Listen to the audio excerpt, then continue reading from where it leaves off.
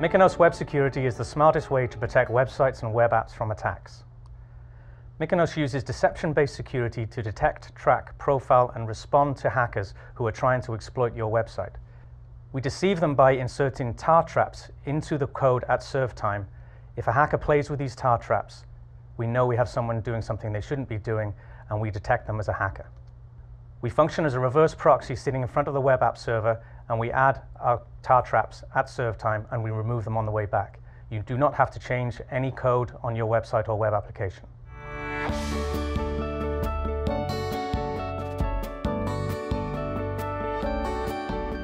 This is the website that Mykonos Web Security is protecting, Generic Electronics.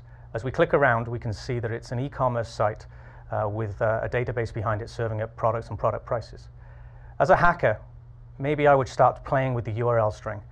Easy to start with, and so as I can see, we've got input A equals all here. Might be interesting to a hacker. If it can equal all, maybe I can make it equal something else, like none. Didn't do anything so far. As I click around, a warning has come up. My manipulation of the URL string has been detected because Mykonos Web Security has injected fake code into that URL string, and if a hacker starts playing with it, you are detected as a hacker. The hacker has to resolve the warning in order to continue to surf the website.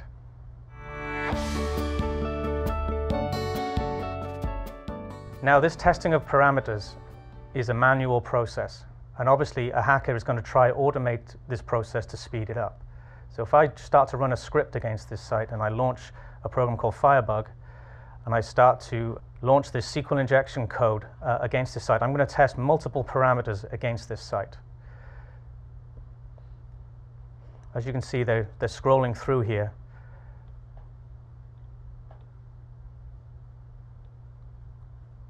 And as this script is running,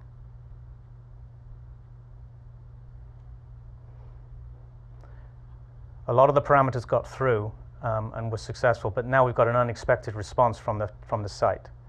The script is broken, so as a hacker, I have to now manually go back to the site and start to explore what happened. And as I click on the site, I see that a captcha has been thrown up to break the automated attack.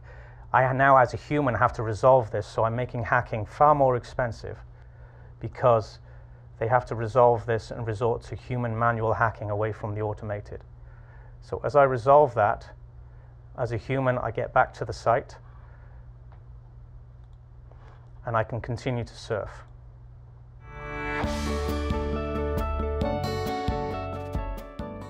So now, as a hacker, I may try other things, and form fields are very interesting to me as a hacker. And as we see here, I've got a form field that I can play with, and if I can make it do things that it shouldn't do, that might find vulnerabilities in the site. So as I start to look around this form, I see a bunch of code, and I'm looking at it, and I see something here that might be interesting. This hidden input value has been left here by, looks like by a programmer, and I'm not sure what it does. Maybe I could make it do something it shouldn't do. But what it is actually a piece of fake code inserted by the Mykonos Web Security.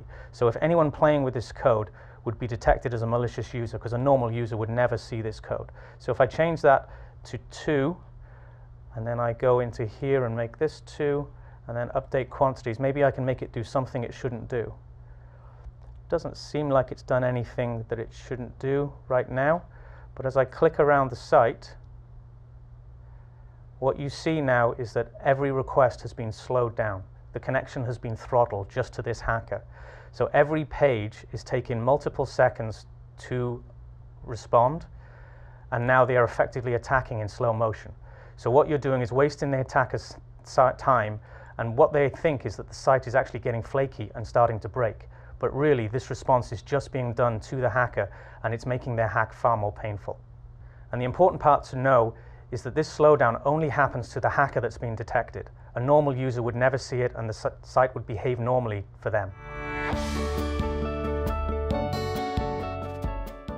So now let's hack again. What we're going to do is we're going to request a server file, so slightly different. We're going to request an HD access file, which is an Apache configuration file that shouldn't be exposed but often is.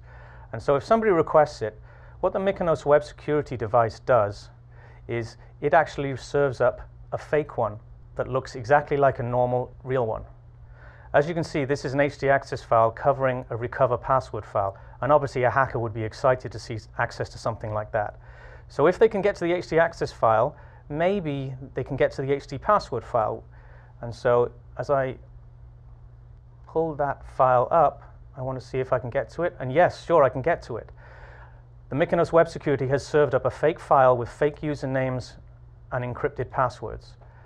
So the hacker thinks they're making success in their hack, and they think they're being successful and could find a vulnerability, but really all they're doing here is talking to the Mykonos web security device, and we are delaying them, wasting their time, and profiling the skill that they have.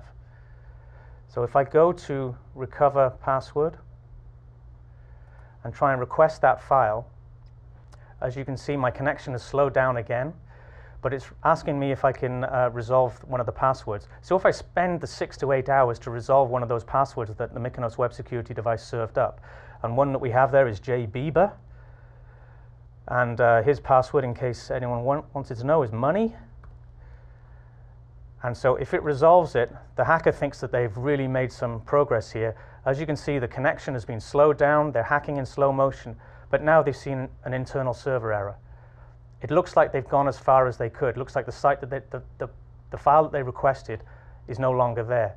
But what they've done is they've just been interacting with a Mykonos web security device, wasting their time and hacking in a virtual world. If we go back to the Mykonos security monitor, we see that I have now been identified as Nadia 7451. If I click on Nadia 7451, you see the attack has been recorded. Like a DVR, you have everything that I have done against the site, from the URL manipulation to the hidden parameter manipulation, through to the Apache configuration file requested, and obviously up to the final one, most dangerous, the password was cracked. Through this process, Nadia has been identified as having a threat level of high. These are all the responses that were thrown up against Nadia as she was attacking, and ultimately a block getting them off the site. So that site has disappeared and she can no longer attack that site anymore. And what we have is the ability to actively defend against the attack in real time as it is underway.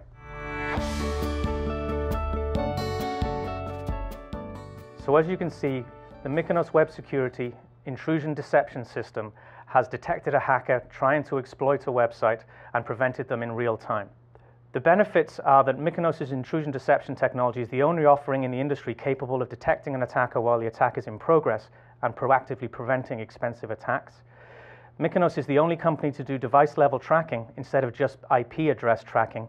We go way beyond the IP address into identifying the actual machine doing the attacking. And compliance, Mykonos technology meets the compliance mandates for web application security.